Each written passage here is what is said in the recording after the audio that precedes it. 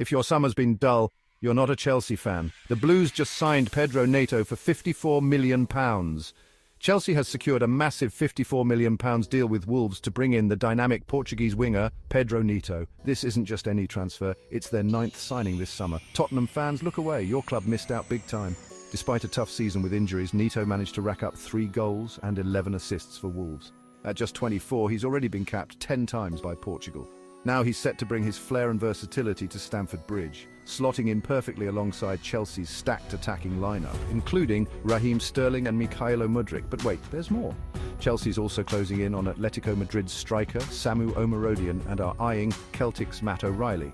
Meanwhile, Conor Gallagher is on his way to Atletico Madrid for £36 million. Chelsea's summer spree shows they mean business. With new talents pouring in, they're geared up to chase top honours. Stay tuned, because this season is about to get thrilling.